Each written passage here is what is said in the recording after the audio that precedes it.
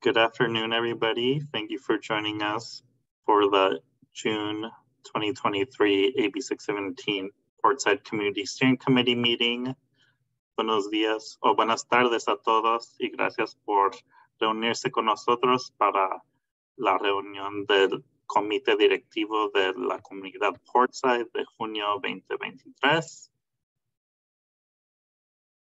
At this moment, I will hand over the mic over to our interpreter, Vicky, who will provide instructions on how to access interpretation. Ok. Bienvenidos sean todos y muchas gracias por acompañarnos hoy. Antes de empezar la reunión, explicaremos las funciones necesarias para acceder a la interpretación simultánea al español.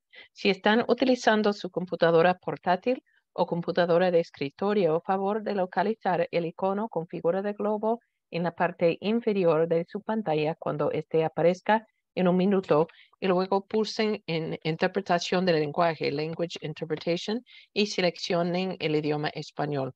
Si están conectándose desde su teléfono, iPad o dispositivo similar, busquen el menú con los tres puntitos en la esquina superior del lado derecho de su pantalla y pulsen interpretación del lenguaje y luego español. Esto permite que escuchen la traducción al español con un 80% de volumen y el audio en inglés se escuchará al fondo con un 20% de volumen. También tienen la opción de apagar el audio en inglés pulsando Mute Original Audio, ubicado en el mismo menú donde eligieron el idioma español. Gracias. Eso termina las instrucciones en español. Speaking as the interpreter to it, do we also give the instructions for people to choose the English channel in English? Yes. Okay. So if you are joining us for this afternoon, thank you. These are the instructions for English. If you're using a laptop or a desktop computer, please look for the figure of a globe at the bottom of your screen when it shows up in a minute, and afterwards select English as your language. If you're connecting from your phone or your iPad or another similar device, please look for the menu with the three dots at the top right of your screen. Click on that and then also find the globe icon and click on that and then choose your language of English. This will allow anything that is stated in Spanish will be interpreted also simultaneously onto that English channel. Otherwise, you would not understand anything that's being said in Spanish. That completes the instructions both for Spanish and English. And thank you very much. And now we'll wait for the channels to activate. Thank you so much, Vicky.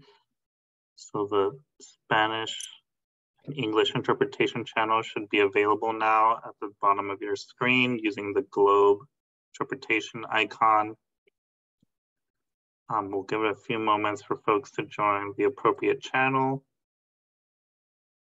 And if someone can give me a thumbs up if the Spanish interpretation is currently working, that'd be great.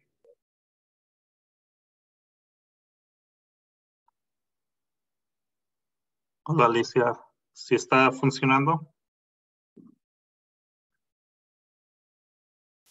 Sí. Gracias. Sí se oye perfecto. Gracias. Great. Moving along. Once again, we wanted to give everyone a warm welcome and thank you for joining us to the June 2023 Portside Community Steering Committee meeting. We have a big agenda today, so we'll do our best to get through all the items and give them adequate time. So at this moment, we'll move on to the next slide. And I'll quickly go over the objectives for today's meeting, which includes the discussion and vote on the formation of the 3 subcommittees we've been talking about throughout this past year. Then we'll be receiving an update from the Port of San Diego on the Maritime Clean Air Strategy. Following that, we're going to be receiving an update from the San Diego County Air Pollution Control District on its community air monitoring efforts. And then we'll be learning about SANDAG, San Diego, and Imperial County's sustainable freight strategy. And then briefly learning about a letter of support they are requesting from the committee, but it will only be a discussion item at today's meeting. Moving along to the agenda, following a roll call and general updates, we'll move along to an action item to approve the meeting notes from May 2023. Apologies for the typo. And moving along to the next action item, which is the approval of the formation and scope of work of the 3 subcommittees. Following that, we'll have the presentation from the Port of San Diego on the Maritime Clean Air Strategy. And then the presentation from the Portside Community Air Monitoring efforts. And then we'll close out the meeting with the 2 presentation items from SANDAG, starting with the letter of support that they'll be briefly discussing about the Harbor 2.0 project, and then the sustainable freight implementation strategy they're developing. And then we'll close out with some public comments and closing remarks. And then we'll briefly walk through the meeting agreements that we bring to all our meetings. We ask folks to please create a space for everyone to contribute, which includes please stepping up if you haven't contributed to the meeting, and stepping back if you have already done so, to allow others to speak. We ask for only 1 person to speak at a time. And for folks to raise their hands, we can call on them to ask their questions or provide their input. We ask for folks to please listen to each other, respect each other's opinions, knowledge, and perspectives, and to please be conscious of time, and to please speak slowly and clearly for our interpreters. At this time, I'll pass it on to my colleague, Anna, who will do a roll call. Great, thank you, Trudy. And I'll be pulling up the roll call list right now. Okay, so we'll go ahead and begin roll call. So once I call your name, please say here or hello. So we'll go ahead and start. So for the first member, Keith Corey, know that they'll be absent today. Next, we have Shelby Busso. Shelby, Shelby. Okay. Jack also let us know that he'll be absent today. Massey. Good evening, I'm here. Hello, Massey. Thank you. Sarah Joby. Hi, good evening. I'm here. Hello, good evening. Is Lydia here as well? That's Lydia. Sandy, Commissioner Sandy Naranjo. Here. Hi, Sandy. Is Philip also here? Yes, I'm here. Philip, thank you. Tim? I'm here. Hello. Mariela Rodriguez? I'm here. Hello, Mariela. Nick? Okay. Present. Hello, Nick. Joy Williams? Good evening, I'm here. Hello, good evening.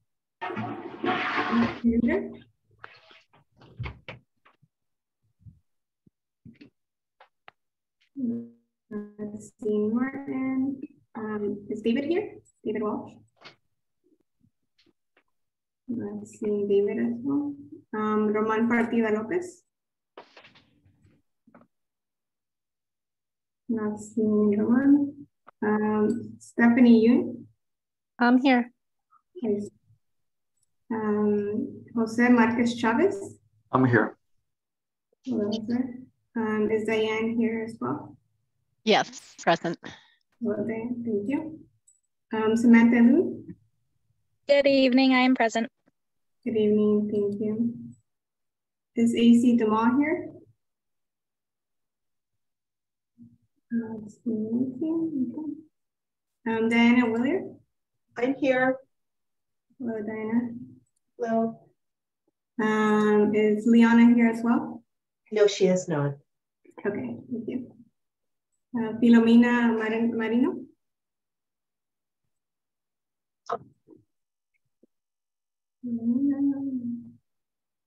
Not seeing Filomena. Janice. Here, presente.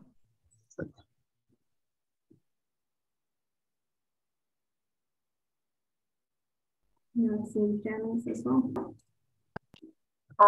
Here, presente. Not seeing. Okay. Hillary Medina. Hillary. Alicia Sanchez. Presente. Margarita Moreno. Presente. Okay. Naomi Sanchez.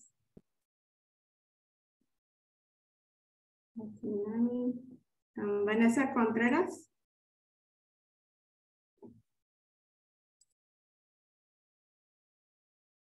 Not seeing Vanessa as well. Salvador. Salvador.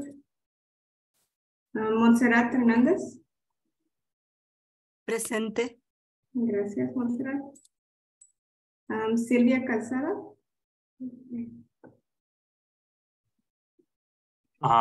Sylvia's here. She gave me a note that she's gonna log in again since her mic isn't working. Okay, great, thank you. Ashley Valentin Gonzalez. Okay, I don't see Ashley. Josephine Talamantes.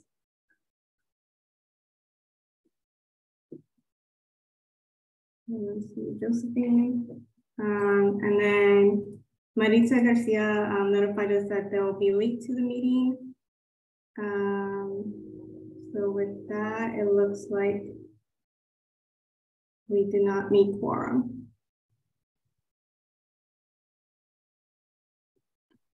Thanks. Anna, could you check if we meet quorum with Maritza present?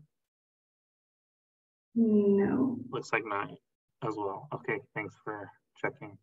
Mm-hmm. Great. Moving along.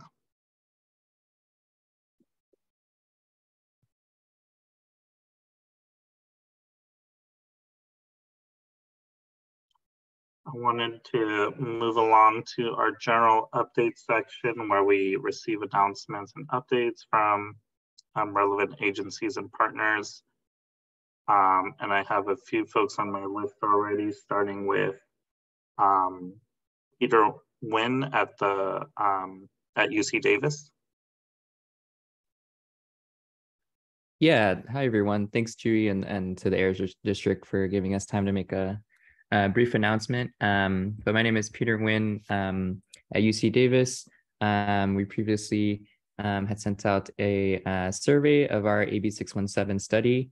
And we just wanted to let you all know that we have extended the survey deadline again to July 21st, so another about 3 or so weeks. And yeah, we highly encourage folks who have not filled out the survey yet to fill them out if you have some time. It does take about 10 minutes, 11 questions, and there is a raffle for resident members. And yeah, we already received a good number of responses, but just appreciate all the feedback. So any feedback that you have on AB 617 and the whole CSC process, we greatly appreciate and take into consideration in our study. And so, yeah, we highly encourage you to fill it out if you haven't done so. I'll put the link into the chat, and also a link to the PDF with a QR code, whichever works best for y'all. And then, yeah, also the email for I and Jonathan London if you have any questions. But yeah, thank you so much for your time, and appreciate all the feedback that we can get on the survey. Yeah, and I'll pass it back. Great, thanks so much, Peter. Yes, friendly reminder, folks, to please complete that survey, and we can send it out along as well. Moving along to Jason from U.S. Navy. Thank you, Chewy, and thank you for inviting me to come and speak today. My name is Jason Golumsky-Jones, and I am the Navy Region Southwest Fleet Environmental Director. I come tonight to talk to you about the supplemental environmental impact statement for improving home port facilities for 3 Nimitz-class aircraft carriers that we have begun. The purpose of this short discussion is to provide you some information about our action over at North Island, and to explain where we are in the process of an environmental impact statement, or EIS. We are at the beginning of a 2-year environmental review process, and we want to know what is important to you about this project. The comments and concerns that we collect over the next month are critical in helping us provide a robust analysis for what we are doing, and want to make sure that we get all those comments for consideration. A little background on this is that starting in about 2000, the Navy increased the number of aircraft carriers that were home ported at North Island to 3 from the original 2. At that time, we estimated that all 3 carriers would be in port for the same time, an average of 13 days a year. In 2009, the Navy addressed changes to the maintenance, training, and deployment requirements by evaluating the environmental effects associated with infrastructure improvements, and evaluated traffic management measures to reduce traffic-related impacts, as well as 3 aircraft carriers being into port for up to 29 days a year. From there, we now find ourselves at 2023, almost 15 years later, which brings us to today. The Navy is starting this 2-year environmental review process that we will update the previous analysis to address current requirements. During the process, the Navy will investigate, evaluate, and report on potential environmental effects associated with routine pier-side maintenance activities, a proposed electrical shoreside power infrastructure upgrades, and current mission requirements, which may result in 3 CVNs or carriers being simultaneously in port at North Island for up to 180 days a year. Although it is considered highly unlikely that it is a 180-day scenario would ever occur, the Navy proposed a conservative number of days per year in order to ensure a full understanding of the potential effects that the simultaneous presence of aircraft carriers at North Island may have on all local communities. North Island, which is part of Naval Base Coronado, of course, is located about a mile west of and across the San Diego Bay from downtown San Diego. North Island encompasses almost 2,800 acres of land on the western half of Coronado Island. The Navy is working with San Diego Gas and Electric to understand whether or not San Diego Gas and Electric's existing infrastructure can accept the Navy's increased electrical requirements. There is a need to upgrade existing electrical infrastructure. These upgrades may be extended down First Street through Coronado, but will not extend beyond Orange Avenue. The Navy has identified resource areas of traffic, socioeconomics, environmental justice, and air quality as important, and plans to thoroughly investigate how these areas will impact the Navy's proposal. These are resources that we have thought of, but propose of the public scoping process to seek public input. If you have any specific matters you would like addressed in a certain area, we want to make sure that we receive comments. Tonight is the first of 3 nights of public meetings to listen to everyone's comments. The meeting itself is going to be held as a walkabout, so you can come at any time. Tonight, it is in Barrio Logan at the Logan Memorial Education Campus, building K101. We start at 6:30 p.m. and we'll go till 9 p.m. We have stations set up so that you can walk freely amongst the stations and learn specific pieces of each part of the project. And then, if you would like, comment on the project there.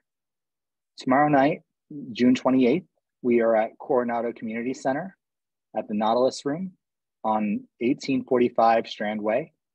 That one will start at 5 p.m. and go to 7:30. On the 29th, we will be at Imperial Beach at the Burris Auditorium. And we'll be starting at 5 p.m. till 7:30 p.m. In addition to that, you can also go to the Navy website, which I will add to the chat after I'm done speaking, to read a little bit more about the project and provide comments electronically there. Unfortunately, tonight during my conversation with you all, I will not be able to take handwritten comments or any kind of comments for the EIS scoping, but we are more than excited to hear from you in the various avenues that I've addressed. I guess I'll stop there, and I thank you all for your time. Thanks so much, Jason. Moving along to Domingo, the Air District. Thank you very much, Chuy. Good evening, everybody. I just have a couple of relatively quick announcements or updates to share. One is that the district received a permit application from U.S. Development Clean Fuels Group for a new operation in National City that proposes the installation of 9 rail spurs and 5 fixed truck loading spots to transfer fuel directly from rail cars to tanker trucks via permanent loading racks in the Portside community. This operation is expected to receive approximately 115 trucks per day via West 18th Street and exiting the facility on West 19th Street. The City of National City published a notice for environmental review and comment, which I will upload to the chat just for folks to be able to see it. The comment period ends on July 3rd, so early next week. And just to let folks know, the district is preparing a comment letter that we will share with this group. We'll send over via email just for everybody's information once that letter is finalized. Again, I'll post the notice on the chat as well as a link where you can find more information. So that's one update. And the second one is just that the district is launching a strategic planning process, and we're seeking the public's input to develop our long-term strategic plan. And we really encourage everybody to participate in this process. I will also put a link on the chat where we have our strategic planning page where folks can find out more information about upcoming workshops that we have, where folks can participate and provide input, as well as a survey if they want to provide input via a survey that we have online. Our first community forum will be next Thursday, July 13th from 5 p.m. to 7 p.m. And that will be virtual. And then we'll have an in-person forum on July 27th at 5 p.m. as well. Location still to be determined, but more information on the link that I'll put on the chat. And that's it for me. Thank you, Domingo. And I received 2 other notifications, one from Liliana at CARB, followed by Tim at Sandag. Hi, everyone, thanks. I just wanted to announce we just sent out a public notice for the blueprint. Oh, there I am. The blueprint 2.0 That is out in draft form right now, and we're going to have public workshops in July, specifically July 7th, 11th, and 18th. And the July 18th meeting is actually going to be in Spanish with English interpretation. And we're hoping to discuss the draft Blueprint 2.0, get your thoughts. And again, the draft blueprint or the Blueprint 2.0 is the guidance document for implementation of AB 617 that communities and air districts follow while developing SERPs or camps. And it also includes other strategies for the Community Air Protection Program to reach other communities that haven't been selected for SERPs or camps. So for us at CARB, it's really important to get your perspective as a community that's already developed a SERP and a camp on how we can effectively reduce air pollution in disadvantaged communities throughout the state. I will drop the link in the chat for these workshops, and I hope you can join.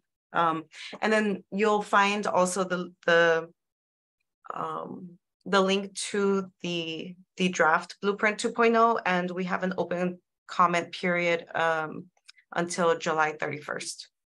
Thank you. Thank you, Liliana. Tim?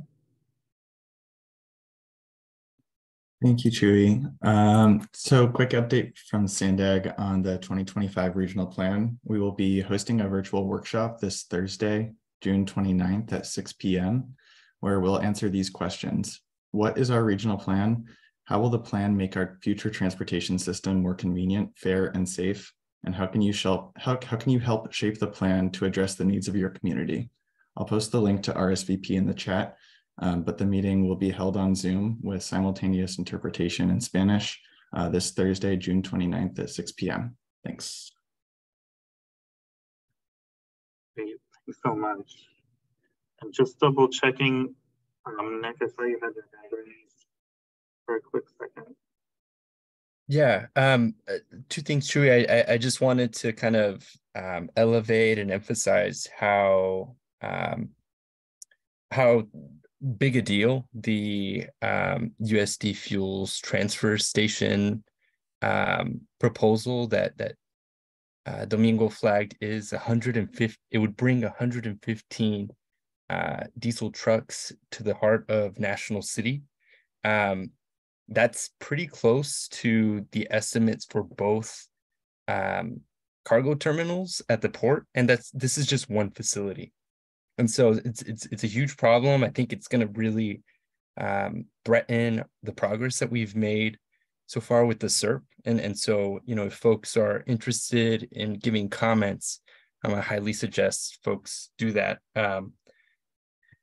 The other thing is on Thursday, APCD is hosting a workshop for as a part of the air toxics hotspots program for the Pacific Ship Facility. And so this is an annual update on their progress for their risk reduction plans. So these are facilities that put workers and community members at a heightened risk of getting cancer. And so these are facilities of lots of concern. And so, Pacific Ship is kind of on the south end of Barrio Logan. The impact zone includes schools like Emerson Elementary, Dorothy Petways Park. And so folks kind of in the South Press neighborhood, South Barrio Logan neighborhoods, if you're interested in participating, I'll make sure to put a link to that virtual meeting that's happening on Thursday at 5 p.m. Thank you for raising that, Nick. I do want to flag that I see that Ashley Valentin Gonzalez has joined the meeting. Anna, can you confirm whether that that meets her quorum requirements for taking action?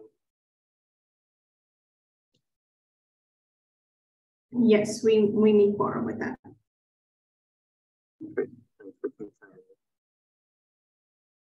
Great. And yes, we'll be sure to summarize and provide links for all these and send them to you all over email. I know there were a lot of updates and many important ones. Moving along to our next agenda item. And this is our standard action item on meetings. Is seeking for approval of last month's meeting notes and tonight's agenda. If we could get a motion and a second from committee members. I'm sorry, Chewy. I didn't understand. Or do we have a quorum or do we not have a quorum? We do. Okay. Since Ashley joined, yes. Okay, sorry, I didn't hear the comment clearly. Oh, sorry. Yeah.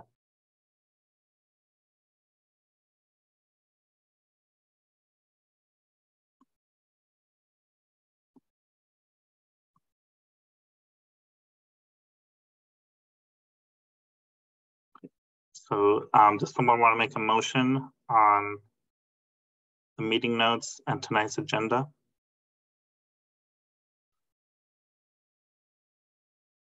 Motion to approve the meeting notes.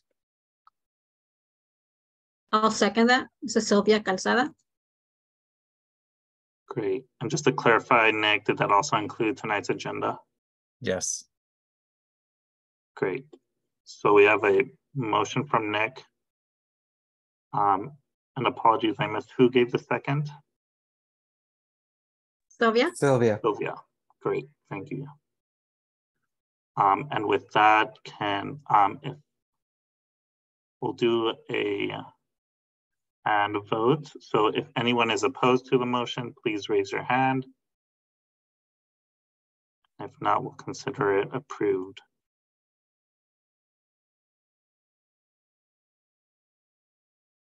Great. So then last month's notes and tonight's agenda are approved. Thank you all. Great. Now we'll move along to our next action item, which is the approval of the formation and scope of work of the 3 subcommittees. And we'll start this off with Monique. Thank you, Chewy. I just wanted to walk us through pretty quickly what the process has been so far to get us to this point this evening, to take action to formalize the subcommittees and also their scope of work that you all had a hand in co-creating. So back in December and January, I had one-on-one conversations with many of you. And from those conversations emerged certain themes around priority areas that you'd like the committee as a whole to focus on, but also ways of being that you'd like us to integrate into our meetings as well. So I reported back in January what those kind of key themes were and how they were emerging. Then that informed the work we did together in February. We had breakout groups where there was discussion about the creation of potential subcommittee focus areas, which included community outreach, also around accessibility, around monitoring data, and then the third around implementation and funding of the SERP specifically. And then in March, we started to think of all the different tasks or sub-focus areas within those kind of 3 key themes. And this was with, self-selected groups. So folks decided which group they kind of wanted to go to and further cultivate the list of potential items that they'd be working on for each group. And then in May, we had an opportunity to meet in person. Again, each person, both CSC members and committee members had an opportunity to self-select which group they wanted to be a part of and participate in a prioritization exercise to further kind of refine what folks want to be working on in the next couple months or so. And then here we are today in June. So this has been pretty much a 6-month process of developing the themes and the containers for these different groups, identifying the priorities or the action items, and then honing down into what those priorities are. And so today we wanted to be able to share with you, again, a synthesized version of both the scope of work and what those priorities are, and then have you all take formal action today as a CSC to be able to have those subcommittees move forward in that work as well. So I'm going to turn it back over to Chewy, who's going to walk you through very briefly, just so that we make sure we're on time for all the amazing presentations ahead, but walk us through kind of the overarching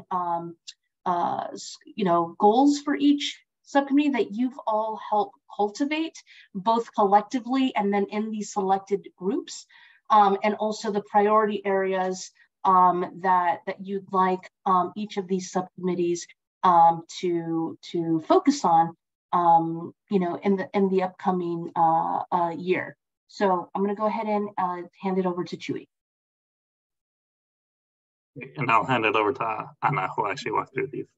No worries. Thank you, Monique, for providing that overview of the process of the subcommittees thus far. So I'll be walking over that scope of work, which really includes the purpose of each subcommittee, the priorities that have been identified through these working groups that have taken place, as well as just a reminder of what each subcommittee has agreed on in terms of meeting dates and how often they'll be meeting. So I'll be running through each subcommittee, and then at the end we'll have time for some discussion, and then with that we can move to vote for the approval of the formation as well as the scope of work of these subcommittees. So to start us off, I'll begin with the SERP implementation and funding subcommittee.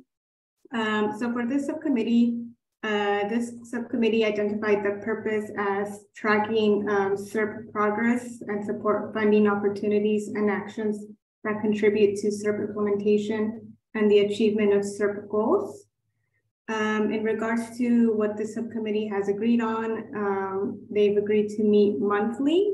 So the subcommittee will be meeting on a monthly basis, and then they will be providing quarterly updates as a full committee to the full committee. Next slide, please. So here you'll see the listed identified priorities. So again, this includes all the priorities that this subcommittee has identified. I know at our last meeting in May, we focused on creating an action plan for the top, from these priorities, selecting 2, but this includes that full list. So you'll see the representative list of everything that has been identified back in the other prior meetings. So I'll provide a quick overview. I won't be reading all of these bullet point per bullet point, but some of these priorities include identifying projects for community area grants and supporting funding opportunities, improving transparency of lease process and criteria, and ensuring alignment with the MCAS SERP through the development of guidelines, identifying barriers and developing strategies for accessing resources, ensuring that each public agency is aligning their legislative priorities, as well as advocating for funding, developing and implementing strategies to ensure planning alignment with other agencies, and developing a real-time dashboard that will be presented every quarter. We can go ahead and move to the next slide. And so next is the Air Monitoring and Data Subcommittee. Next slide, please. And so for the purpose of this subcommittee, the purpose is to inform and guide APCD staff on how to best display and communicate monitoring data that shows meaningful patterns and trends in a manner that is accessible, relevant, and actionable. And so this subcommittee will be meeting quarterly and providing quarterly updates to the full committee, such as the update that they'll be providing today. So in regards to the priorities that this subcommittee identified, these priorities include generating infographics and /pictures that make the data more relatable, clarifying information that is confusing or perhaps difficult to understand, performing risk comparisons, and being able to phrase these comparisons in a way that people can relate to, observing trends from monitoring station data for consistency, connecting the data that are to strategies and just everyday activities, establishing a reference for air quality data to determine negative health effects. And then the last priority is that APCD will be checking materials with this subcommittee to ensure accessibility.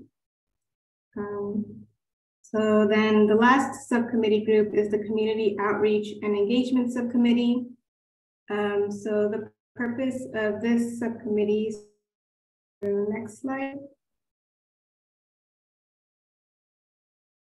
The purpose of this subcommittee has been identified to inform the broader Portside community about SERP implementation, as well as grow the CSC membership and engage additional Portside community members in meaningful opportunities to shape implementation. This subcommittee has agreed to meet quarterly during the in-person meetings, and there will also be quarterly updates to the full committee on a quarterly basis. So we can go to the next slide. So in terms of the priorities that this group has identified, these include updating and creating an onboarding protocol for any new CSC members that join, as well as recruiting new members, specifically within groups that include youth, young adults, Portside residents, and Indigenous leaders.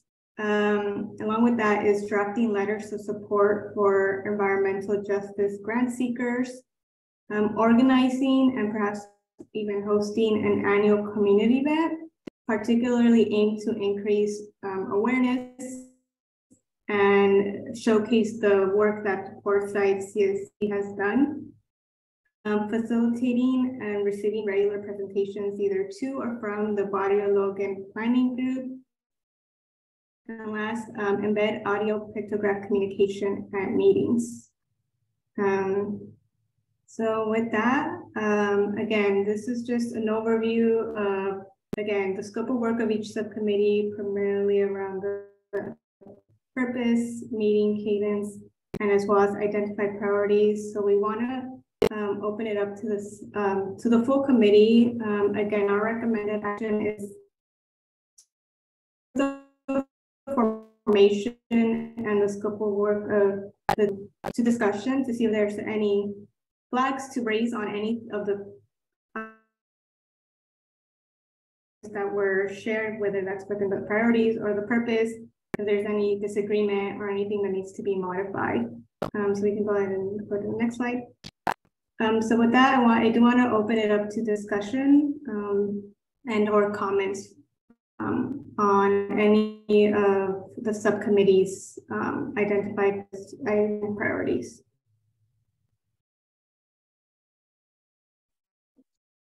Yeah, thanks, Anna. If folks could raise their hand or add their question or comment in the chat, that'd be great.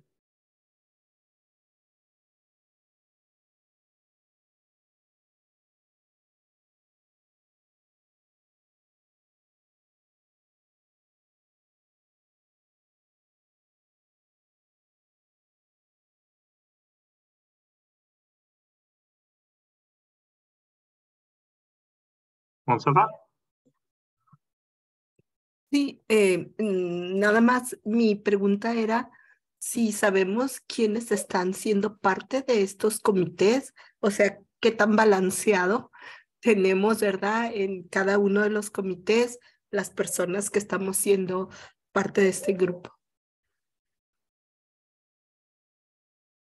Gracias, Montserrat. Great question. Montserrat asked about how we can ensure balance of representation in each of the subcommittees.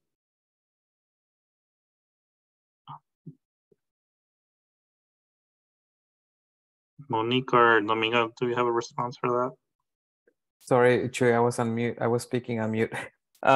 Yes, I think that's definitely a very important point to consider, and I really encourage folks to let us know. I don't think that we have an official list, and also something to consider is that folks don't necessarily have to stay within one subcommittee. I mean, there's certainly freedom of moving around the subcommittees if folks want to participate in different subcommittees, for a period of time.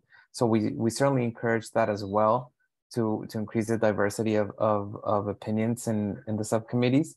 But what we could do is potentially ask for folks' preferences and then report back to this group as to who wants to be in the different subcommittees, and then assess from there if we want to invite more folks to different subcommittees depending on the membership of them, to make sure that it's a well-represented group.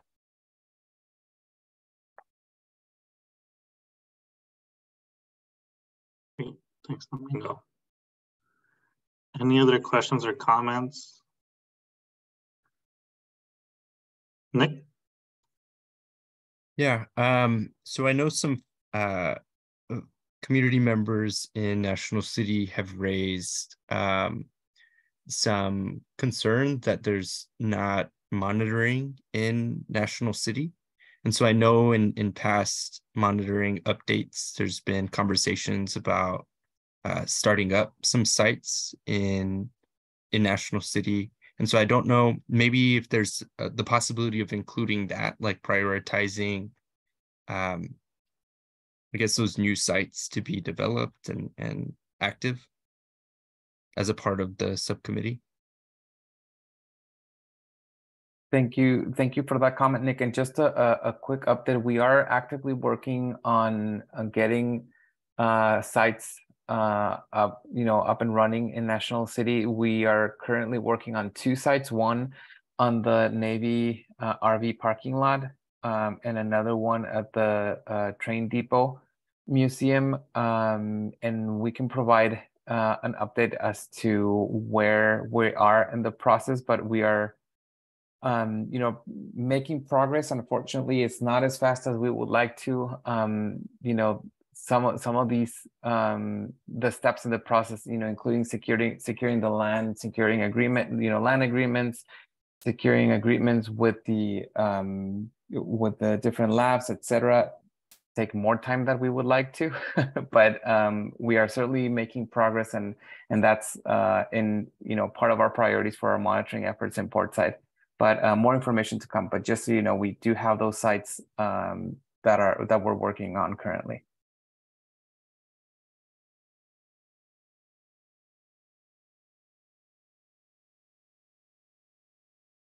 Thanks, Nick and Domingo. Any final questions or comments? We move this on to a vote.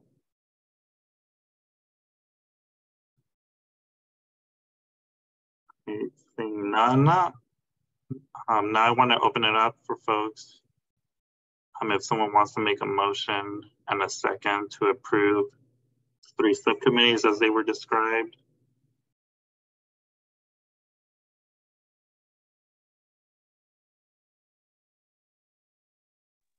Hi, this is Stephanie. I'd motion to approve the subcommittees. This is Sandy. I'll second. Thanks. Great. So we have a motion from Dr. Stephanie and a second from Commissioner Charlene Alonso.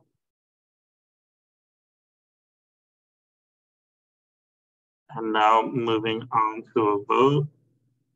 I don't know if you can pull up the attendance or the voting sheet.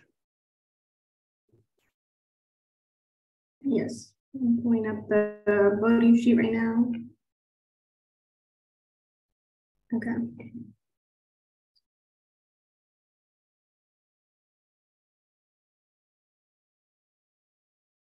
All right. Okay. Chuy, do you want me to do the roll call? Yes, please. Okay. Okay, so I'll go ahead and do the roll call for those members that are present. When I call your name, feel free to say yes or a or no or nay, or if you abstain. So we'll go ahead and start off with Matthew. Yes. Okay. And Sarah? Yes. Commissioner Sandy Naranjo? Yes. Yes.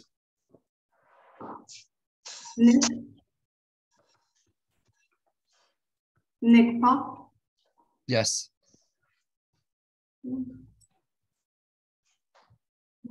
Next we have Ms. Chavez. Yes, yes. Well, Jose? Yes. Dinah? Yes. Janice? Sorry, I thought you called my name earlier. Yes. Thank you. And next we have Alicia Sanchez. Sí. Margarita Moreno.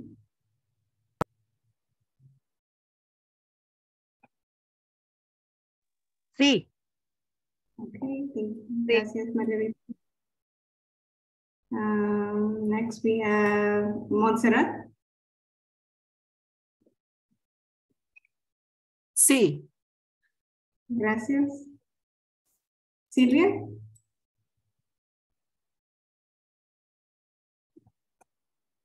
Yes. Thank you. Ashley. Yes. Okay, and then let's check. Has Maritza joined us? No, okay. So that we have 13 yeses, and then we don't have any abstains or noes. So with that, the motion is approved.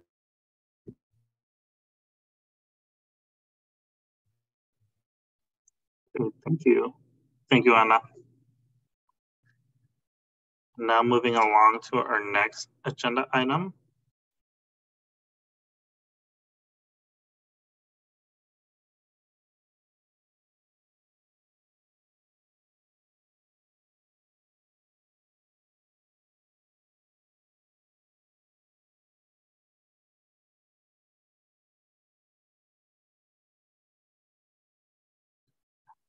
I wanted to pass the mic along to Renee Yarmy, who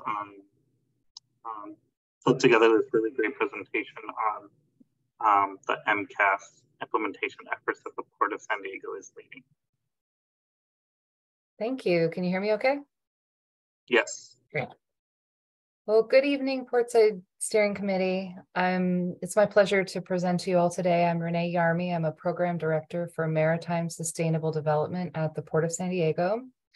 I'm joined on the line as well by my colleagues Phil Gibbons and Peter Eicher from Planning and Environment. So if there's any questions later, we're happy to take those from you.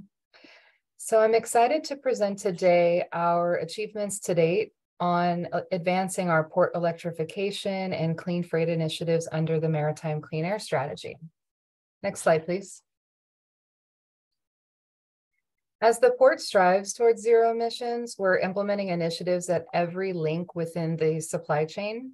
So this animation that I'll show here now summarizes at a high level some of our zero emission strategies at the port. If you can click, please. Operational this fall, Crowley will be utilizing the first all-electric tug in the United States. Click, please. As an early adopter of shore power infrastructure, the port has 3 installations at our terminal to date, with a 4th one coming soon at the National City Marine Terminal. You can click too. The use of the first 2 all-electric mobile harbor cranes in the United States and in all of North America will be coming this summer and operating this winter. And we continue to advance zero emission cargo handling equipment across our terminals. We're also regionally coordinating, you can click please, with the Air Pollution Control District and other partners to actively advance zero emission truck incentives and other pilot projects. And we recently released a request for proposals to develop the first zero emission truck stop in the United States, or in the San Diego region, to service our territory. Next slide, please. You can click once more. Thank you. So in total, these projects represent an investment of approximately $85 million from the port, our tenants, and our partners since adoption of the Maritime Clean Air Strategy. And as we work our way around the Bay, I'll highlight the various electrification projects, initiatives, and partnerships that further our commitments to the Maritime Clean Air Strategy and health equity for all. Next slide, please. So first, Crowley is advancing the first all-electric tug, which will be the first in service in the United States. The E-Wolf, as it's called, is currently under construction at a shipyard in Alabama.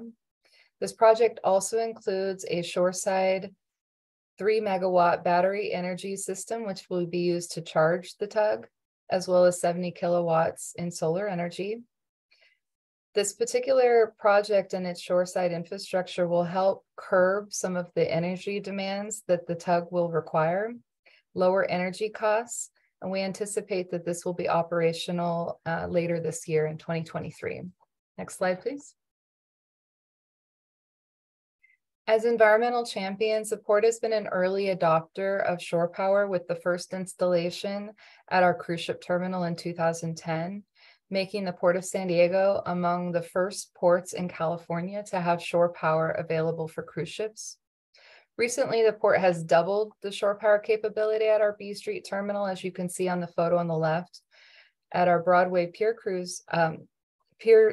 at our Broadway Pier and B Street cruise ship terminals, which now we're allowed to connect 2 vessels at the same time, further improving air quality, reducing greenhouse gas emissions, and supporting our fulfillment of the California Air Resources Board at-berth regulation.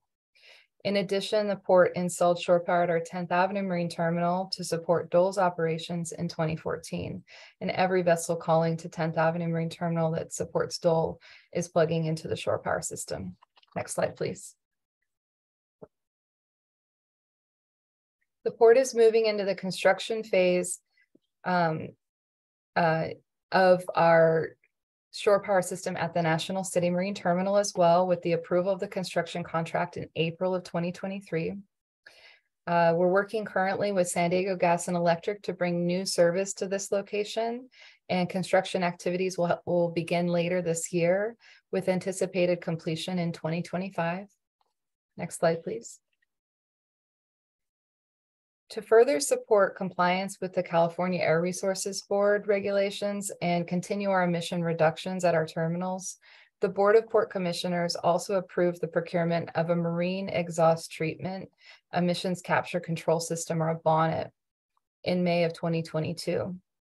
This rendering depicted here on the slide illustrates how this barge-based system will look, essentially with an armature that pivots across the top and goes over the stack of a vessel to collect the air emissions coming out of the vessel. The bonnet is under construction now, and we anticipate this to be operational in late 2024. Next slide, please.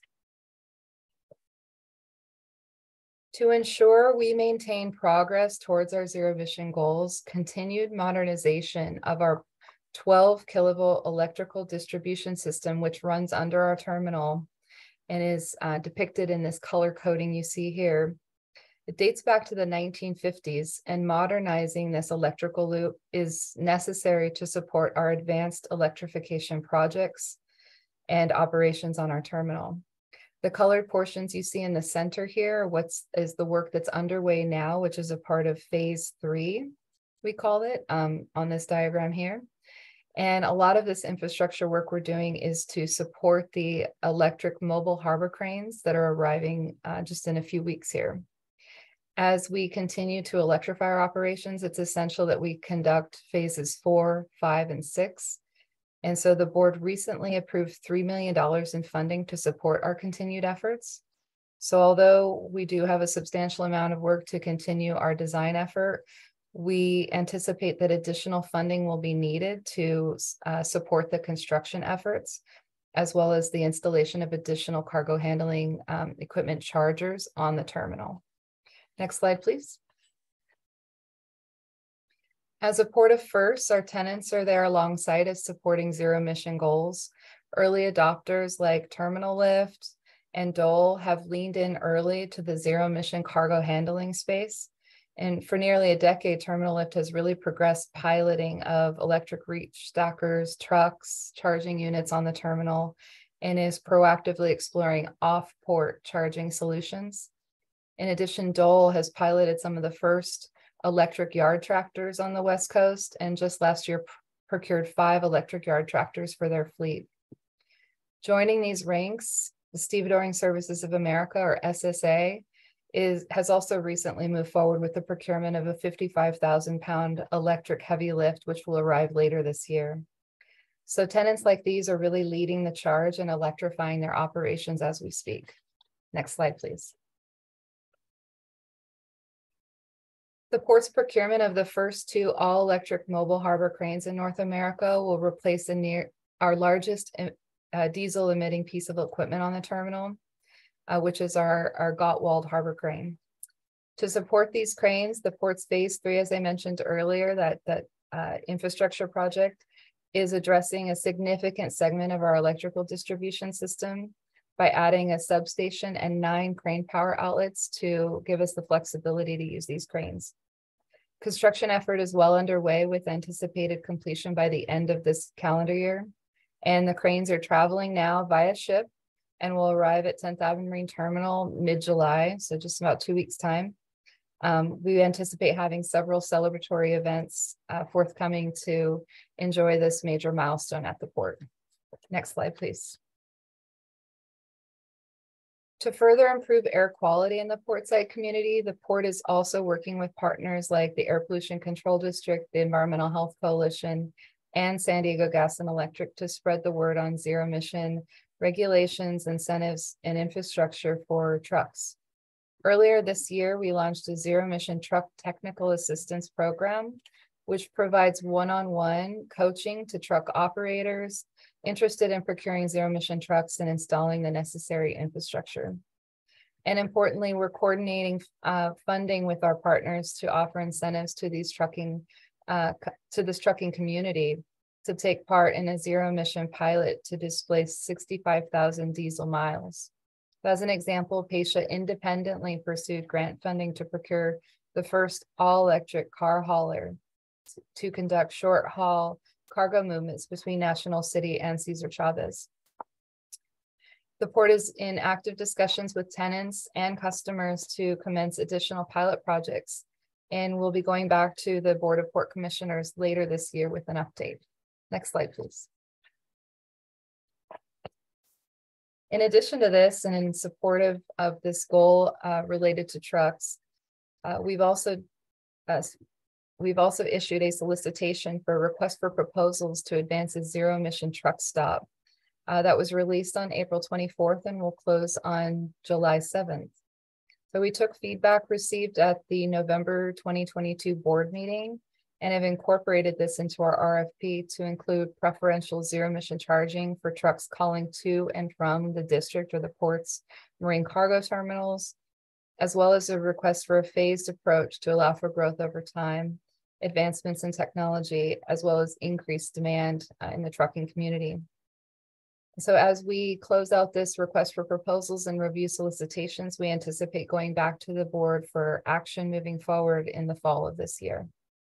In addition to this, the port is also building a broader coalition to promote a network of charging within our region for zero emission trucking. And we recently signed a memorandum of agreement with Caltrans to further this ongoing partnership to look at other corridors and other opportunities for pilot projects in our area. Next slide, please. The port is also collaborating on Harbor Drive 2.0, with Caltrans serving as the implementing agency alongside our other partner, Sandag, which I understand you'll hear about more in today's meeting. This initiative is intended to further our mission of moving cargo in a more efficient and greener way, which aligns with our overall emissions reduction objectives. This collaborative effort is intended to improve mobility and access along South Harbor Drive by progressing our goals related to community safety, mobility, and public health. Through project components such as improving signal prioritization to prevent truck idling, creating dedicated lanes for specific transportation needs, and improving roadway conditions. And more recently, several grant applications have been submitted with some opportunities already received by Caltrans. So I anticipate we'll be hearing a lot more about Harbor Drive 2.0 as we jointly pursue funding with our partners. Next slide, please. The port is also leading by example with our own zero emissions fleet transition plan. Now together we have 14 electric trucks and 4 electric vans already procured. Some of them are already in operation, and an additional 10 electric vehicles approved as a part of the port's fiscal year 2024 budget. In addition, the port is leveraging the San Diego Gas and Electric Power Your Drive for Fleets program to support the installation of infrastructure to support this transition, and combined with receiving an Energize grant to support procurement of fast chargers. So we're leaning in by example as well and converting near to 25% of our fleet already. Next slide, please. The district has also furthered urban greening initiatives with support from Urban Corps of San Diego and the California Department of Forestry and Fire Protection, or CAL FIRE, which included the planting of 20 shade trees in Cesar E. Chavez Park last year, and additional plantings in Bayfront Park occurring just tomorrow, as I understand. But we're continuing this successful partnership and planning for additional tree plantings to grow our tree canopy throughout the port tidelands. And next slide, please.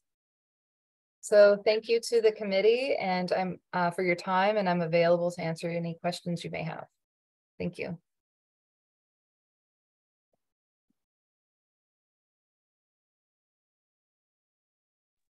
Thank you so much, Renee. Do folks have any questions, comments for the port?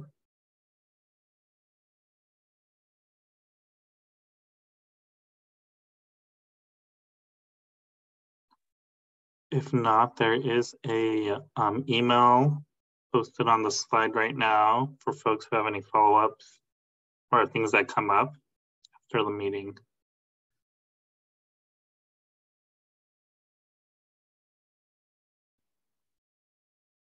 Seeing none, well, thanks, Renee. And thank you for the great overview. Thank you. Great. Moving along to our next agenda item, which is an update on the Portside community air monitoring efforts. David? Yeah, thanks, Chewy. For those that you don't know me, my name is David Soderman. I'm the chief or manager of the monitoring division at the Air Pollution Control District, and here to present kind of a different type of presentation that we've done in the past for the air monitoring program. So what we're going to do today, if we go to the next slide, the point of this is to kind of give an overview of kind of a very general overview of what we have currently in data in the community, kind of address some community concerns, kind of briefly talk about the roadway data study that we did a few years ago, and then kind of move forward into what we have our current monitoring fact, what's currently going to be planned on, and then also kind of discuss what the future presentation content and outline and style will be, as well as kind of some questions that we have for you regarding that presentation. If we go on to the next slide. So for historical purposes, the Air Pollution Control District has a regional monitoring station that we operated at Perkins Elementary School for a little over 10 years before we were asked to relocate due to school improvements in where we had our monitor. So we measured for a variety of different pollutants. We measured, ozone, oxides of nitrogen, carbon monoxide, sulfur dioxide, as well as what we refer to as toxic pollutants, and that refers to metals, organic and elemental carbon, which we discussed here in the past as being a marker for diesel particulate matter, as well as toxic volatile organic compounds. So I just want to provide just a very general summary of what we found with this 11-year, 12-year data. And this is data that we could pull and compare as we move forward with some similar programs in the future within the community besides just one location. So the graph below here, which obviously it's going to be a little bit hard to read, the solid red bar is the standard for either the ozone or the particulate matter with an aerodynamic diameter less than 2.5 microns, basically small particle size. The different traces is how the data that we collected during those years compared to that standard. What was the value of that standard? So instead of displaying this as a concentration, it's now a percent of that standard. So if it's below that red line, that means we're below the standard. If we're above that red line, we're above the standard. And as you can see, we kind of started off with some higher values, 2006, 2007, 2008. But over the last several years, until we stopped sampling in 2016, you can see that for these two particular pollutants, the concentrations have dropped below the standard as measured at Perkins Elementary School, which is obviously very good news. If we go on to the next slide, we started up regional monitoring in kind of the Portside area at Sherman Elementary School, and technically in 2019. But because how the standards is calculated, I didn't want to show a partial year. So we were really looking at kind of 2020 and moving forward. And you can see at Sherman Elementary School, we're kind of for ozone and PM 2.5. We are continuing that trend where we're measuring below the standard. Again, good news for the criteria pollutants. The toxic pollutants, there's no ambient air standard for that, which is why they're not included on these graphs. Instead, it's a risk associated with those. And so what you can do is take the concentration, multiply it by the risk factor, and then you can look at, what's the risk to develop cancer from this particular pollutant. And what we have found in both at the Perkins Elementary School and at Sherman Elementary School is that the concentrations that we are measuring at those locations are elevated compared to some of the other cities that we see in San Diego City or San Diego County. And so we can also, that can also be a part of our data analysis presentations and packages, is looking at historical trends from these sites as well as kind of comparing to other cities within San Diego County. If we move on to the next slide,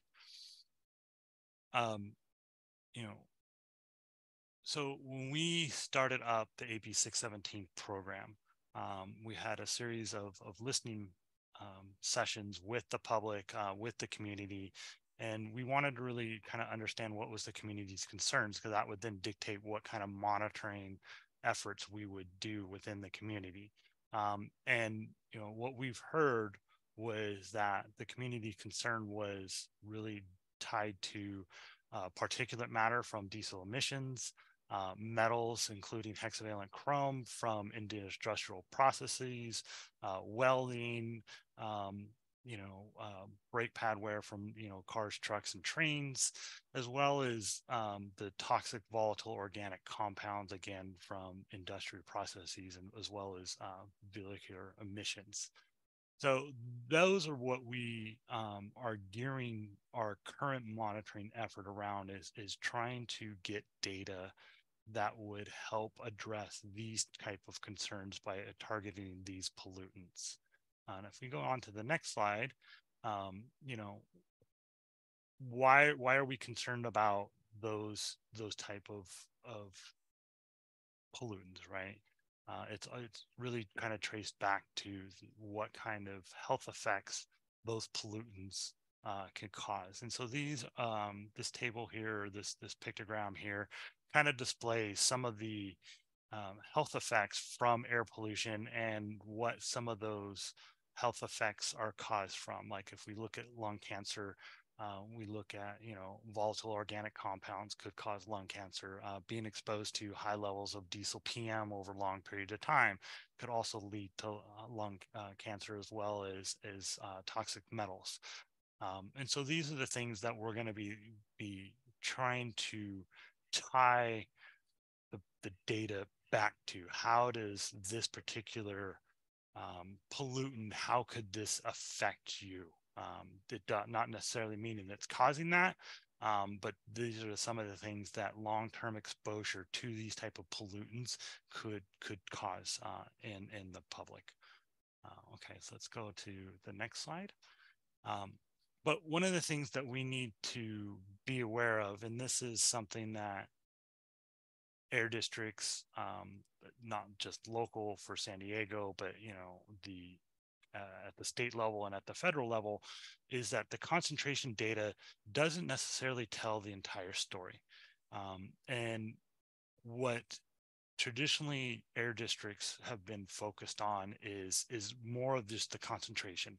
And so these two maps here is very similar. It's taking the concentration data. In this case, it's from ozone, and we're looking at it as what's the ozone values in San Diego County compared to the nation on a whole, and then just, you know, what is the percent. So if, you know, if you have the highest ozone concentration in the nation, you'll be ranked at the 100 percentile. If you have the lowest in the nation, you'll be at the 0 percentile.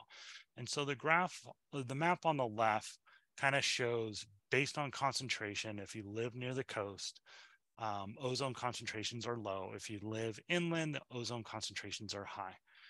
But again, concentration doesn't tell the entire story. Different people are affected differently at the same ozone concentration. So if you have asthma and your friend standing right next to you is a marathon runner, the ozone that you're experiencing that day is going to affect those two people differently. And so if we take the graph on the left and apply it to social economical factors, you get the graph on the right, which looks very differently. You start to see areas that were gray on the coast, which indicate a lower percentile, start to turn yellow, turn orange, turn red. And so they're still experiencing the same concentration, but because of the population in that area is more susceptible to ozone. And so it's as if they are experiencing a higher concentration of ozone. And this is a viewpoint that all air districts need to more start focusing on, is not just the concentration, because the concentration doesn't tell the whole story. You really need to look at it from also a social economical factor in with it. And so we really need to be looking more at the map on the right when we start looking at, you know, where do we place monitors? What kind of incentive programs do we need to do? What kind of permitting considerations do we need to take into account? Like, we need to be looking at the map on the right, not the map on the left. So if we move on to the next slide, we'll actually now look at some data that was collected in the community. This was a study that APCD commissioned with a private contractor called Acclima. They drove through the community and measured a series of pollutants listed here. And so the question is why did we measure these particular pollutants listed here?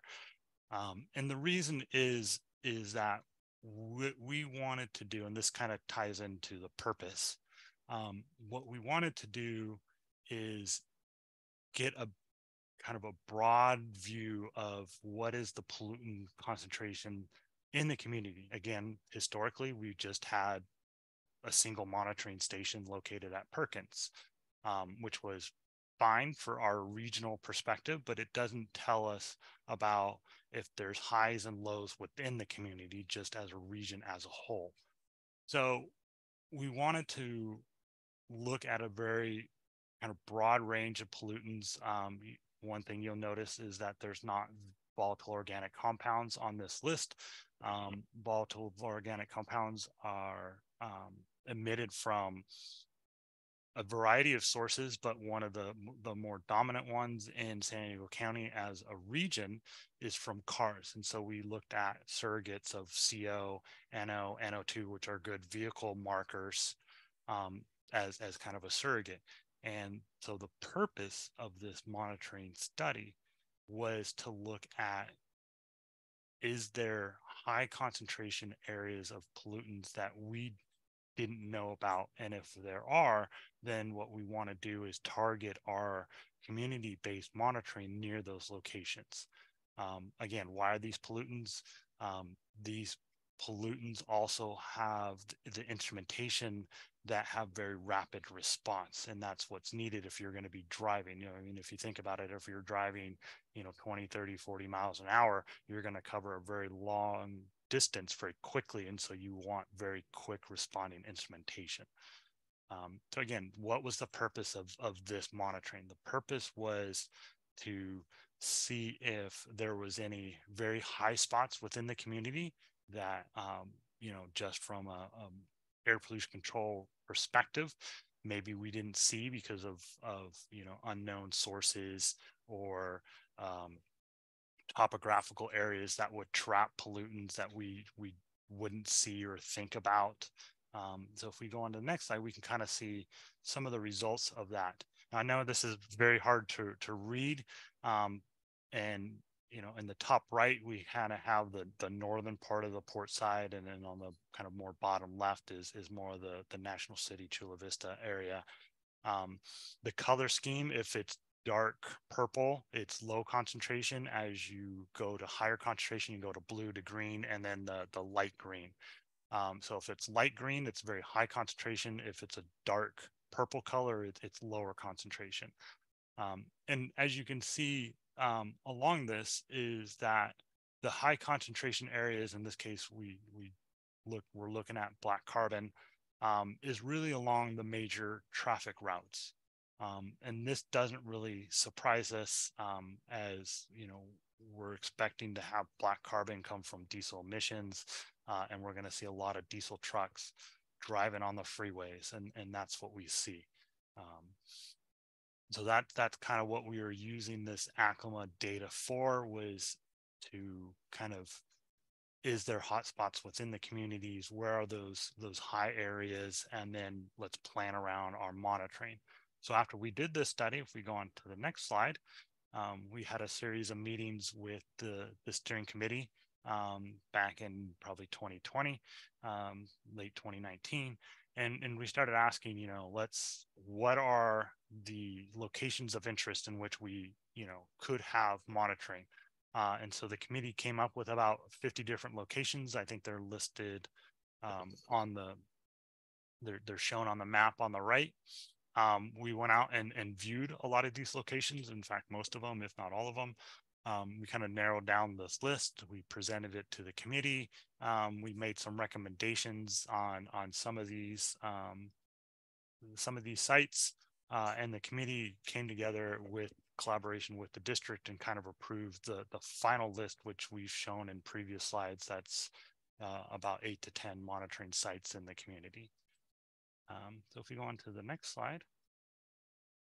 So this is our current one here. I should have made those dot points a little bit bigger. The sites in green are the sites that are currently in operation. The sites in yellow are the ones that we're actively working on. And as Nicholas mentioned earlier, you know, you look down in National City, you don't have any green sampling sites down there yet. We're working really hard with the Navy to get approval and get the monitoring site up and running there, as well as with the National City train depot location down near the bottom. Also listed on this slide is the different pollutants that we're actively monitoring or planning on monitoring. I think we have the black carbon instruments have been out at the active sites for a number of years now. Same with organic and elemental carbon.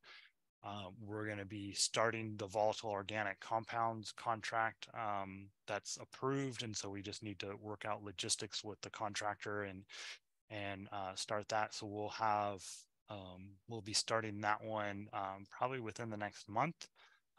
Metals, we started that earlier this calendar year, started that in January. And hexavalent chromium, we should be starting that up in the next month as well at Sherman Elementary School. Okay, so let's move on to the next slide. So I guess one of the things that I would like to get feedback from today after this presentation is kind of this slide here. This is what us and the subcommittee kind of discussed last month about the future presentation content.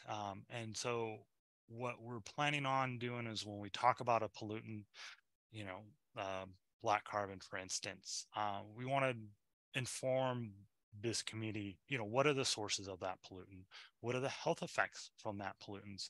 Are there any air quality standards, or is it just a risk factor? You know, if so, what is that risk factor? How does that kind of relate to the concentration?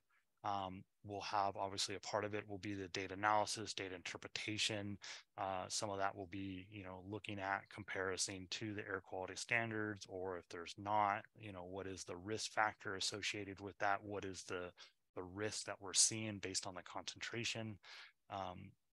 And then also kind of some actions that that the committee can either take, or just the residents in the area can do to minimize the impact of that pollution or that pollutant on you as you go about your daily activities. So for instance, you know, ozone is typically low in the morning, high in the afternoon. So if you're asthmatic and you're thinking about when's the best time to go for a run, you're going to want to go running in the morning, not in the afternoon. So those are the things that we want to do to try to help minimize you as our SERP strategies work on reducing the overall concentrations in the region. There's also little things that we can do as on a just private basis, on a one-on-one basis, that we can do to minimize the impact on us, because the pollutant concentrations aren't a steady state throughout the day, throughout the year. They vary through time, and so we want to educate people as, you know, when those concentrations are high, when they're lower, when would be a good time to go out and do certain activities, when's a time that's not good to go out. So we can move on to the next slide. I think we have a couple polling questions. Okay, so our first polling question is you know, when we do these quarterly updates, you know, should we, on option one, focus only on one pollutant? So we'll talk about like diesel PM one quarter. A second quarter, we'll talk about volatile organic compounds. A third quarter, we'll talk about metals and chrome 6. So maybe you're only getting an update on any one pollutant once a year. versus trying to, which would be option 2, talking about all pollutants every quarter. And so that would be, I guess, our first polling question that we would like to get some feedback on is should we focus only on one pollutant in a presentation, or should we focus on all programs every quarter? I see we got all 3 questions up here, so I'll go on. So as you're thinking about question 1, I'll and respond to that. Let me talk about the second question, which is, how do you feel about the length of the presentations? Currently, we've always kind of stuck to about a 12 to 15 minute presentation. Is that a good enough time? Do you think it should be longer? Should it be shorter, or keep it the same? And the last polling question that we have is, are we giving you guys enough time for question and answering? Currently we're keeping it to about 8 to 10 minutes. So the whole presentation is about 20 to 25 minutes long. Is that an adequate amount of time for questions, 8 to 10 minutes? Should it be longer? Should it be shorter? Should it be the same? And so those are the kind of 3 main questions that we would like to get some feedback today on. So I'll let, I guess we'll let you guys have some time to think about that. And if you want to think about it later, I think if we go on to the next slide, I think that's really it. Which is just has our contact information. You can feel free to email us, any one of us, to provide additional feedback on any of these. And so with that, I'd be happy to answer any questions or elaborate on anything.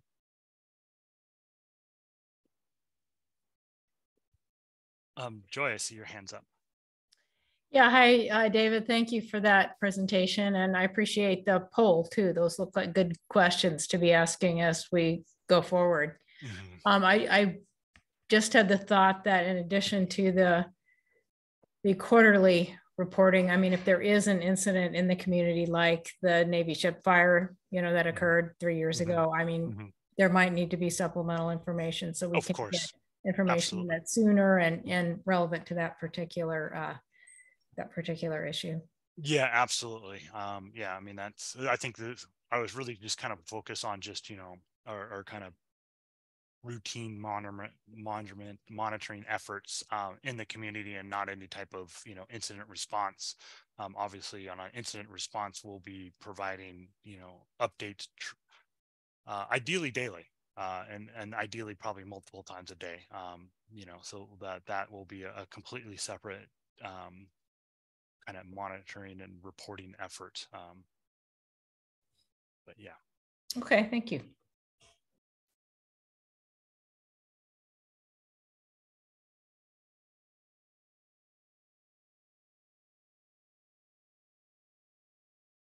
Do we have any other questions, comments, concerns?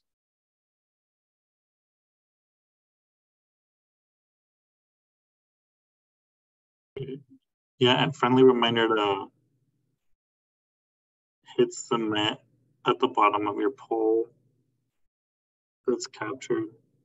And we currently have about half folks who've submitted their responses.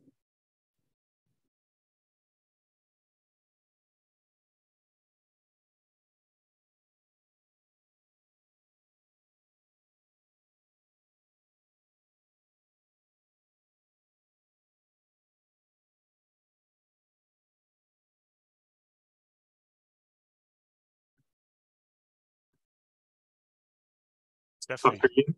Yep. Yeah, hi. I just had a question, and that kind of pertains to the presentation of information and data, mm-hmm. And how, I really love this presentation and the ideas that you've brought forward, including kind of how the data we're collecting compares to air standards.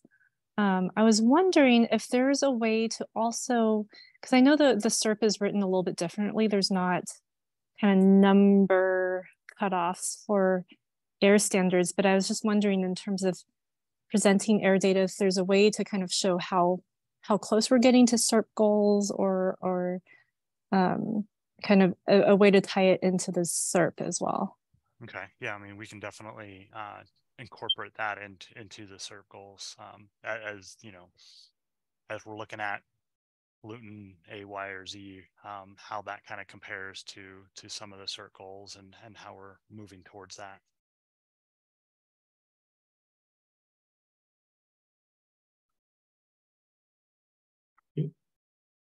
Joy? Yeah, I just wanted to respond to Dr. Yoon and note that there is a SERP goal to develop a goal for like what would be the maximum, you know, health risk from locally generated pollutants that we'd want to see at any location in the community. So, I mean, we do have that as one thing to compare it to as we're looking at data like the toxics that doesn't actually have federal air quality standards for it. Yeah, I think that the challenge on that from the data that the monitoring team at APCD does is that we're not measuring all the toxics, and so we might need CARB to do more of a modeling effort that they would include all the toxics to do that, because like we're measuring just a subset of that, and so if we add up all the concentration and multiply them by the risk factor and generate a risk number, that's really kind of underselling that number, because it's really only tied to a subset of all the toxic data that emissions inventory will have. So I mean we can do it, but we just want to make sure that I'm not giving you guys a false sense of security, because the number is probably going to be a little bit higher.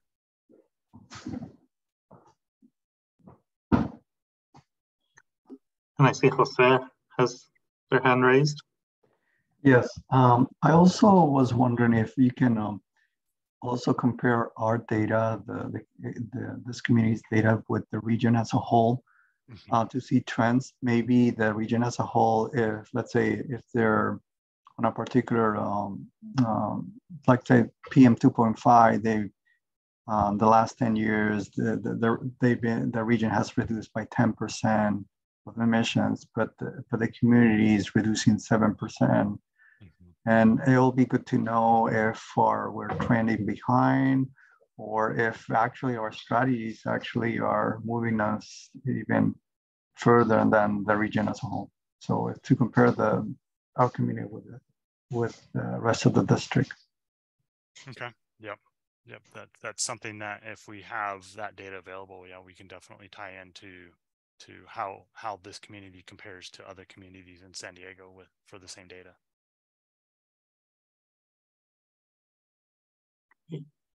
Thanks, everybody. And just confirming that folks can see, or Johnny, has the poll ended yet? You should be able to see results now. Great. So feel free to walk through those, David. Okay.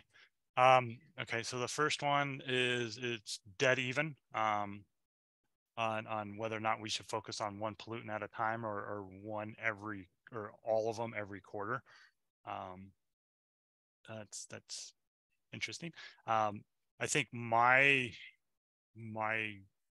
concern, I guess, about doing all programs every quarter is, especially looking at number 2, with it being about the same length of 10 to 12 minutes, is that we're going to have a hard time trying to discuss every program in 12 minutes with, if we back up on the slide, I think the slide 12, I think, where we discuss all the pollutants, where they're coming from, what's the data analysis. It's going to be very difficult to do that. So if we want to do all programs, we should probably increase the length of the presentation. And then that now concerns me of whether or not we're overwhelming everybody with too much information.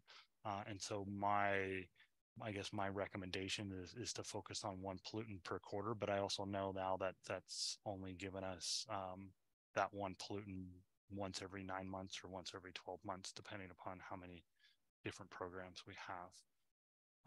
But it looks like for 2 and 3, we're looking at the presentation length is good of 20 to 5 minutes total. So.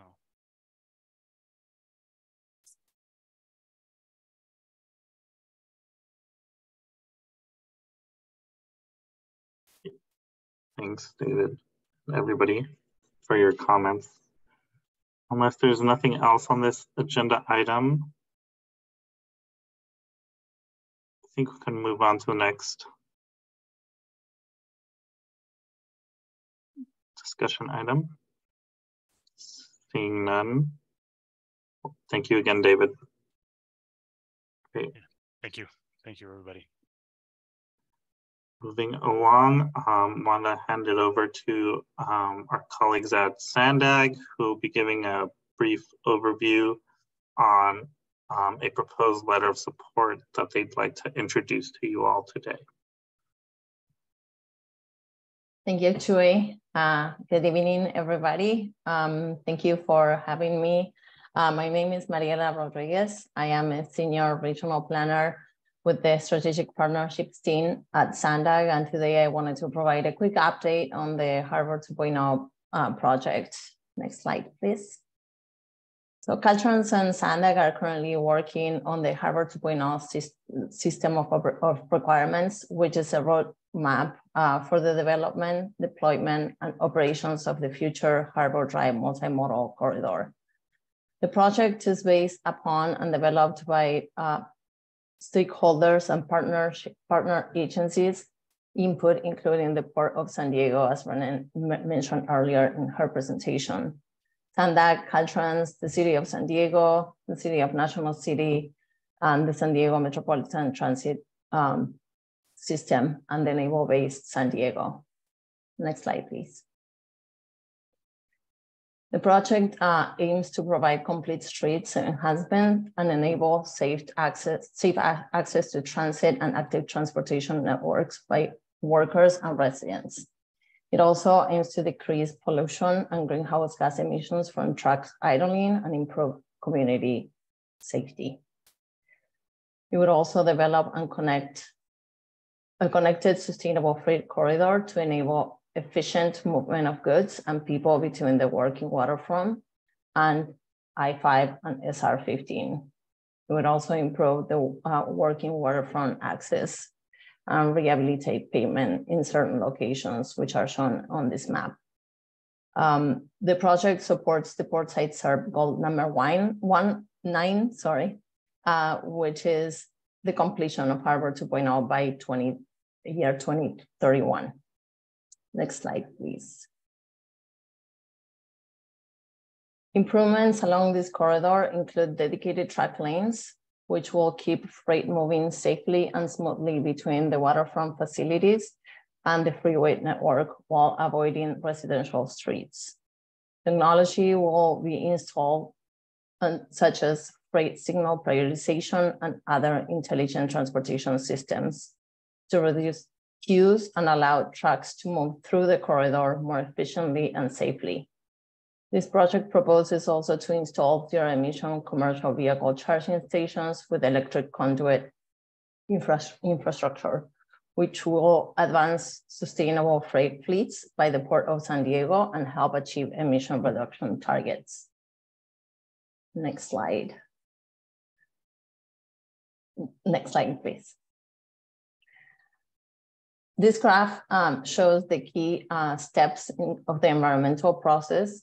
And over the last few months, Caltrans has participated in several public outreach events to inform the public of the Harbor 2.0 project and receive comments from the community. The events include the community bike walk and beautify event at SR-15, the Chicano Park Day, and the Barrio Logan Community Planning Work Group. The project team is preparing the draft environmental document and report and project reports, which include the traffic study, geotechnical study, and environmental studies, including cultural, biological, noise, and hazardous waste, which are ongoing. The project will be circulated, the reports, sorry, will be circulated for comments internally and externally in the summer of 2023. And a public hearing will be held in the fall of 2023, around the month of September. After the draft reports have been released to the public, they will be provided for them to have some input into the reports, and the project team will address those comments to prepare the final reports for environmental clearance. Next slide, please. So this is a high-level project schedule focused on the milestones for the environmental clearance process. As shown here, the project approval and environmental document completion are anticipated to be completed by winter 2023, and the project is anticipated to be completed by winter 2028. Next slide, please. So finally, I wanted to share that Harbor 2.0 is anticipated to be awarded $18.5 million from the California Transportation Commission from the Trade Corridor Enhancement Program at the end of this week, once the commissioners meet and approve that award. And this brings us to the letter of support item included in today's agendas. The Port of San Diego, Caltrans, and SANDAG are partnering on the grant application for the reduction of track emissions at the port facilities to fund the right-of-way phase of the project. Next slide. And here is the contact information for Jose Robles at Caltrans, and my colleague Andrea Hoff, and my contact information as well. If you have any questions or comments on the project itself, you can contact either one of us. And with that, I'm going to pass it back to Chuy. Thank you, Mariela. So my colleague Anna will add the letter into the chat, letter of support template, but essentially SANDAG is asking for the committee's support for this funding opportunity to receive additional funding for this project. But because we didn't receive the support letter within a week before this meeting, we have flagged this as a sensitive agenda item that will be brought to you all over email for consideration and approval. So for today's meeting, we are treating it as a discussion item to see if you all have any questions on the project or the letter of support template itself before we send it out to you all for consideration over email, because SANDAG has a deadline of, I believe it was July 17th. Yes, July 17th for the letters, to receive the letters of support from any group and agencies that support our application. And this is a combined application that the port is leading and SANDAG and Caltrans are supporting, just to clarify. Great, thanks, Mariela.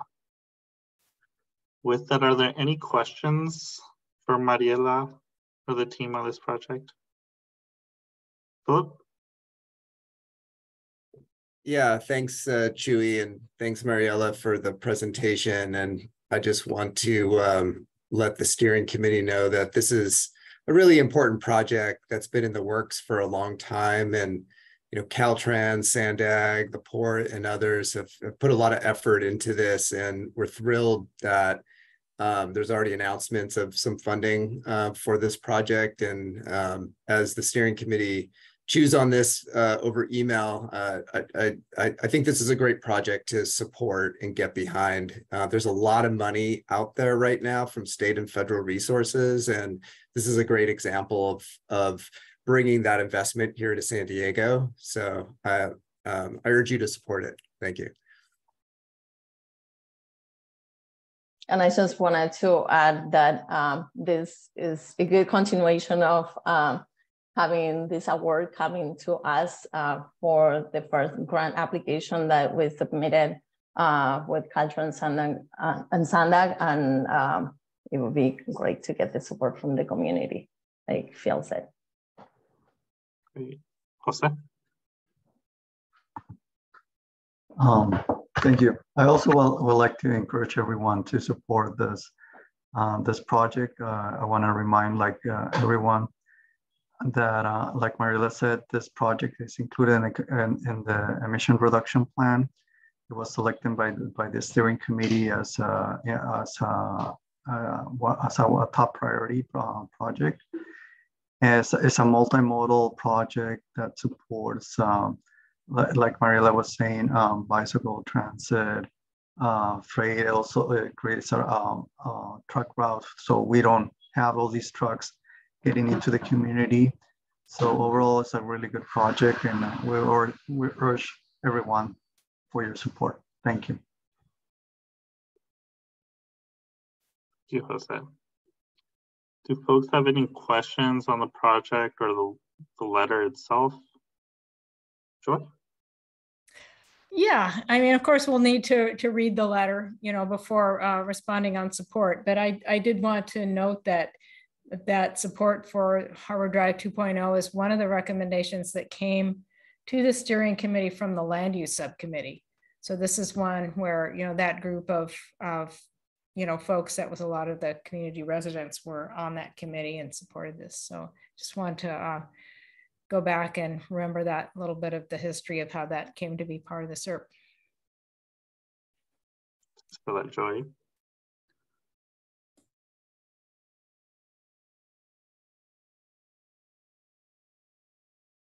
Great. And in terms of process, I definitely recommend folks to review the letter template that we sent over, and it's in the chat right now, and send any comments or feedback you might have on the language over to Mariela. And then she can prepare an official letter of support that we can take to you all for a vote.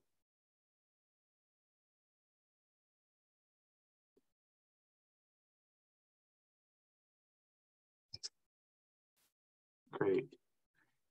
Is there anything else folks want to add?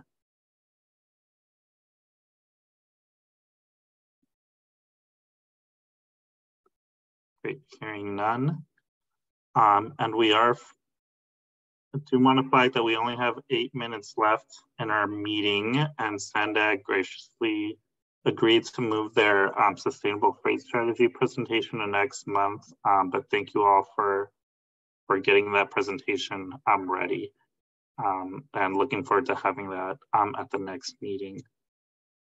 Now I wanted to open it up to our general public comments section and see if folks have any public comments that they want to share to the full group on items that weren't listed on the agenda. And this is also a great space or time to share any future agenda items you'd like to see at a future meeting.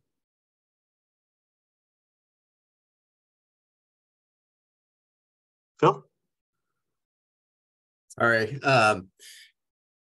I just wanted to let everybody know that, and I think I've reported out on this before at the meeting, that we've been out at our terminals doing what we call terminal truck outreach to people coming to the Port of San Diego. The port has been there, EHC has been there, so Melly and Nick and Zach and folks from EHC, as well as folks from APCD, as well as SDG&E come out. Tomorrow, we're going to be out in the field again, the 4th time this year, to educate truck drivers about zero emission regulations that exist in California. We educate them about funding that's available for zero emission trucks, technical assistance programs, so they can start their planning.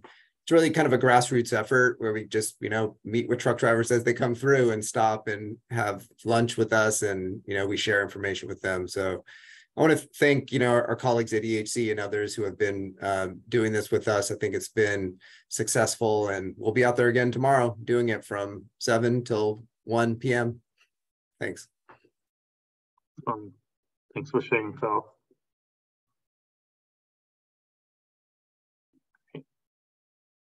Any other public comments folks want to share? Nick? Yeah, just really quick. I know during the last CSC meeting, I think Monique made an announcement about new leaf biofuel and there being a hearing about that. So the hearing happened, I think, earlier this month, and there's been some actions taken by the hearing board to approve some changes to an abatement order. So New Leaf's going to be changing some things at their operation. I just want to elevate it and thank APCD staff for continuing to monitor the issue of odors in the neighborhood and monitoring this facility. So yeah, thank you. Awesome. Thanks for sharing, Nick.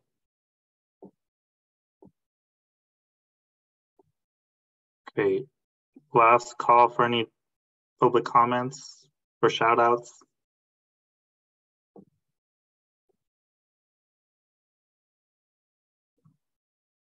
Great, seeing none.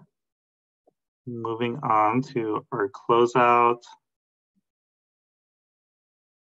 And then, yeah, thanks everybody for your continued engagement on the committee and all the work that you've done so far and coming up with now the committee is approved. I wanted to hand it over to Monique and Domingo for any closing remarks. Thank you, Chuy. Just to thank everybody for their participation, their continued engagement, and all of their input, whether it was on the SERP or through implementation or now the subcommittees. I think all the work that we're all doing in partnership is very important. So it's nice to see this, again, this continued engagement. Really looking forward to the work that will come out of the subcommittees and to continue those conversations with all those groups. And thanks again. And just a reminder, if there's anything that you would like us to include on the agenda for future meetings, definitely let us know at any time. You can email me, you can email Monique, you can email Chuy, and we'd be happy to add that to the proposed agenda. Thank you, everybody.